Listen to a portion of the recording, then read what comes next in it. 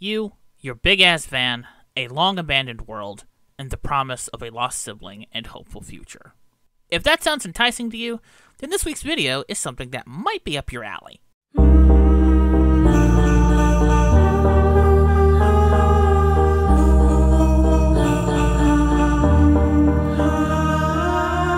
This is Caravan SandWitch. It was developed by the French studio Plain Toast and published by Dear Villagers. It was released roughly 2 weeks ago, and I'm just getting to it.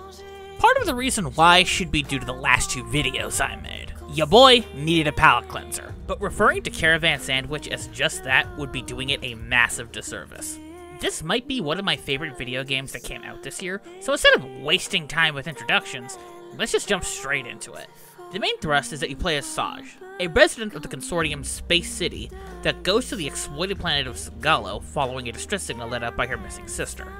It's a simple story, but it gets to the heart of itself through the world and the characters that you interact with, and the environments that you explore throughout its runtime. You see how the terrains have changed from the consortium's presence and exploitation on both economic and environmental fronts. You encounter the Renados, Sagalo's amphibious and indigenous populations, who still live on the planet following the change in climate. You meet several small groups of former workers and colonists who stay behind on the planet following the consortium's departure. And you see and interact with them in ways that improve their lives, and this is on top of running into a group of sentient robots named Turing, Lamar, and Nostradamus, a group of nomads, and a mysterious individual the locals refer to as the Sandwich, who doesn't antagonize you, but just sort of follows you around ominously and then mysteriously disappears. It paints a world where the remaining inhabitants are sticking with it and trying to make it work. It's a remarkably hopeful take on a post-apocalypse. It reaches this hopeful outlook by asking and thinking about serious questions, like what happens when the world ends, and what do you do when your purpose in life is irrevocably changed, or how do we leave the world in a better place for the next generation, or even something as broad as what does it mean to be alive in the case of the awakened robots. And while a lot of post-apocalypses will often use these as excuses to revel in humanity's supposed inherent shittiness, Caravan goes, humanity is inherently good, and we achieve a better future by banding together, helping one another, and giving a massive fuck. That might be my reading bleeding into the text, but at the same time, I can't shake that feeling. It's some powerful stuff. Another thing I noticed about this game is that it's incredibly French, between the names, the music, which I will talk about later, and even the area in a way being inspired by the Provence region of France.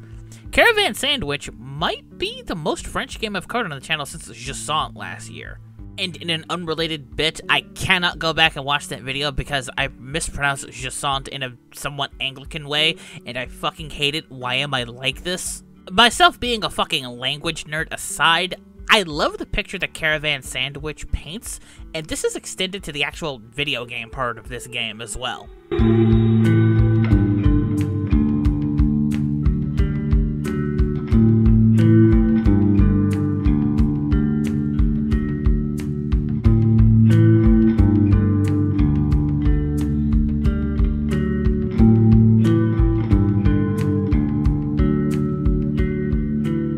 Caravan SandWitch is a small-scale open-world game. This might come as a shock because of all the ways that I was describing the narrative and themes just now, but the connecting tissue for all of that is the exploration. The open-world space is a small chunk of Sagalo where all the groups and structures I mentioned are located, and the main way you get around is by driving a van that Saj gains the keys of that belong to one of the locals. As an off-terrain vehicle, it can naturally drive in some harsh climates, specifically the rocky cliffs and dunes of Sagalo. It's your main means of interacting with the world and can also be outfitted with a series of gadgets, like a scanner, a grappling hook, a hacking device, an onboard computer for data collection, and a pulley for zip lines. And it's seeing how these devices connect the world that you begin to realize that Caravan SandWitch is a Metroidvania in disguise. And I mean that in the best way imaginable. You find weird shit that you can't decipher the meaning of, and then come back with that new tool and find some spare parts and quest items that were previously inaccessible, same with different areas. And this plays into the map design. While the map is smaller, there are signal jammers, 8 in total, that obscure the map and make it harder to see where the heck you're going. But once you get all of those cleared out, the world is your fucking oyster. There were entire periods where I found myself just driving around the world. Not doing the story, not doing side quests, not collecting stuff, nothing.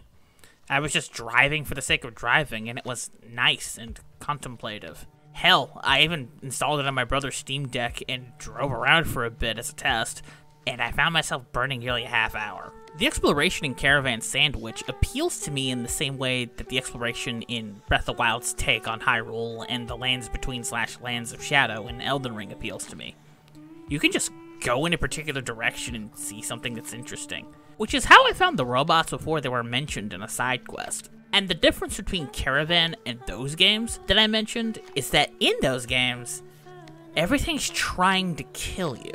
That's not an issue because that's what those games are built on, but Caravan SandWitch is built on the philosophy of having a more contemplative vibe. You know, like when you go for a walk and use it as an opportunity to sift through your thoughts and feelings and just let it all wash over you. And this is a nice feeling. I frequently forget what it's like to just load up a game's world and just get lost in it. I usually find myself going, go here, fight thing, check off items on list, ADHD brain, go burr, because that's just how I am with video games. And Caravan is the first time since Elden Ring where I just sort of slowed down and took things at my own pace. But even then, that pace is pretty brisk because the main path takes about 7 to 10 hours to complete throughout 6 chapters. The structure is find way to better track distress signal, do temporary tasks, and explore to get the components needed to make a new gadget that lets you progress. And while that is a good formula, it can be a tad reliant on it as it progresses towards the end. With the material cost that can get to the point of non-common components, which are red, yellow, and purple, being harder to come by as opposed to the more common green stuff. But that ultimately doesn't interrupt the flow because I was able to get what was needed through the power of zoning out. You do eventually unlock teleporter points if you don't feel like driving everywhere, but since the distance between areas is so small, I didn't mind just driving.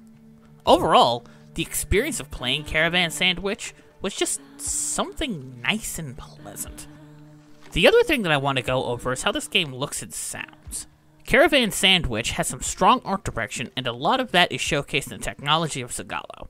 It's cobbled together secondhand and is in dire need of repairs, but still works through the sheer will of the inhabitants and plenty of welding.